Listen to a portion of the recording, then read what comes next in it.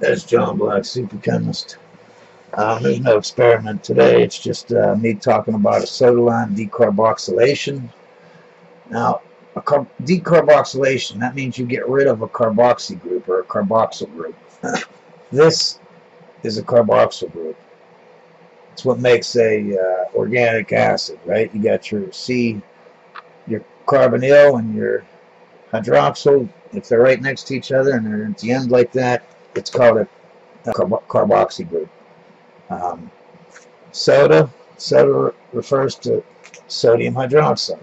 Lime refers to calcium oxide.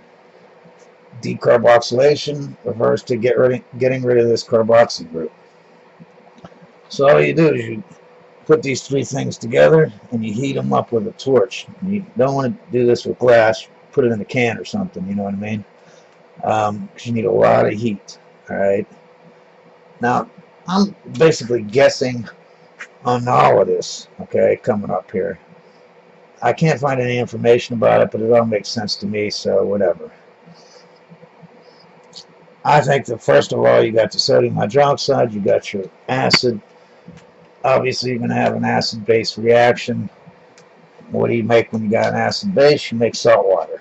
You're going to make a salt of that carboxy. Let's just use acetic acid so we can have an example. So you have sodium acetate here, no, we use benzoic acid. So you have sodium benzoate, and you make water, one thing of water. Now you got your sodium benzoate, you got your water, you're still adding all this heat. The heat takes the CO2, that CO2 group there, makes it into carbon dioxide.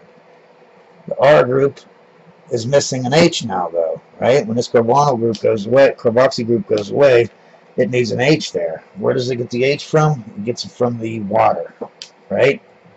And now you're left with an OH and a sodium. So you got sodium hydroxide, right? So this will be distilled out as benzene, right? And the thing about this reaction is it can go back. This CO2 can react with your benzene now to make benzoic acid, what you originally started from, right? So you have to get rid of that CO2 so it doesn't react.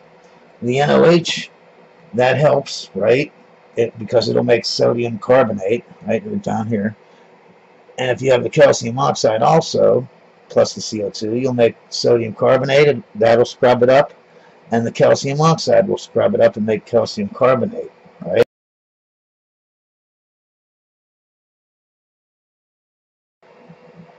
That's pretty much it. You distill out your product and you redistill it. Dry it up a little bit or redistill it or whatever. Now I want you to look here down below. I don't know if it's on camera. I'm going to check.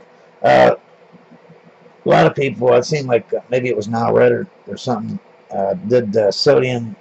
He started out with a salt. He didn't start out with the acid. He started out with the salt of the acid, right? And he put in sodium hydroxide. So he came all the way down to this right here.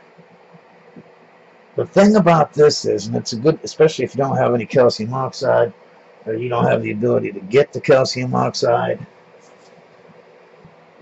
you know, it's a good reaction. But my belief, and this is just a guess, my belief is this is better. And the reason why is two reasons. One, calcium oxide is a better scrubber for CO2 than sodium hydroxide. Okay, and that's number one. Number two is if you look down here, there's no water, right? Where does the proton come from? Right? You don't have a proton because it was replaced with this sodium on the end here, right? When this CO2 comes off, where does the hydrogen come from? Now, I mean, sodium hydroxide always, I mean, unless you get lab grade stuff or whatever, but it usually has water. It absorbs water real quick. So, as a matter of fact, as a hobbyist lab chemist, usually you add on another 10% of any time you put in sodium hydroxide into something, you add another 10% to make up for the water that it absorbs. Okay? So I'm guessing that's how this reaction works. It gets the proton from that extra water, the sodium hydroxide mixed up, you know what I mean? And you figure as it absorbs the CO2, it'll make some water here, you know what I mean? But to get it going at first, it's just extreme heat, and I think there is a little bit of water in there, you know what I mean? Or maybe it grabs water from the air also, you know. But this works on pretty much any carboxy group. Some carboxy groups you may have to have a catalyst to help get it off, you know what I mean? I made some, or I think I made some toluic acid, which is just basically benzoic acid with a methyl group on it. I'm going to do a decarboxylation with it so that I end up with not benzene, but toluene, right? Because I'll still have the methyl group on there. So anyways, I just wanted to go over this soda decarboxylation. I mean, you can also do this with, you can do it in any combination, really. I think another guy, I think Mist 32 or whatever his name is, I think he did it with calcium oxide and benzoic acid. But this is the original way. I'm assuming this is the best way. But like I said, I'm assuming. Anyways, you all have a great day, and always remember, science is great.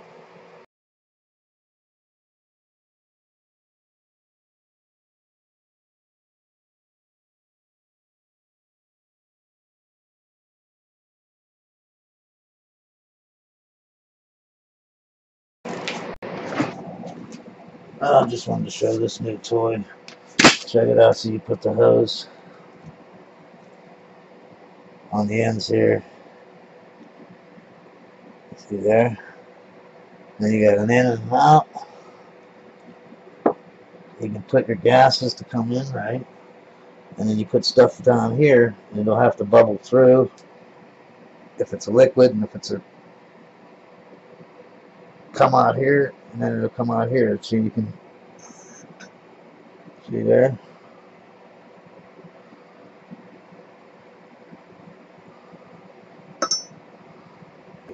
If you have solids, and if you have liquids, you'd have to put it in this way so that it goes down the tube all the way down to the bottom of the liquid, comes through the liquid, and then it can come up out here. This only goes to right here, this side.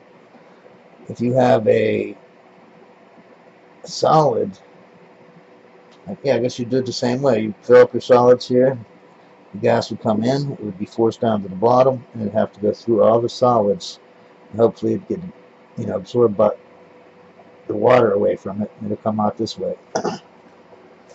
Anyways, it's a nice little whatever. Fits the hoses nice and easy. It's nice and snug too. So hopefully I can use that on something. Hopefully it will help with the gases. Anyway, y'all, good day.